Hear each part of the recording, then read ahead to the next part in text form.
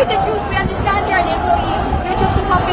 You're just a mouthpiece. Come talk to me like a human being. Come talk to me like a human being. Thank you.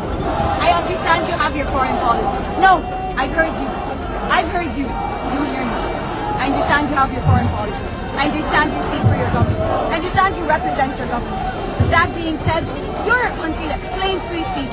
Your customized democracy is actually what led to Hamas. And now we are watching an occupation, and we are watching the result of your silence, of your misrepresentation of Arabs.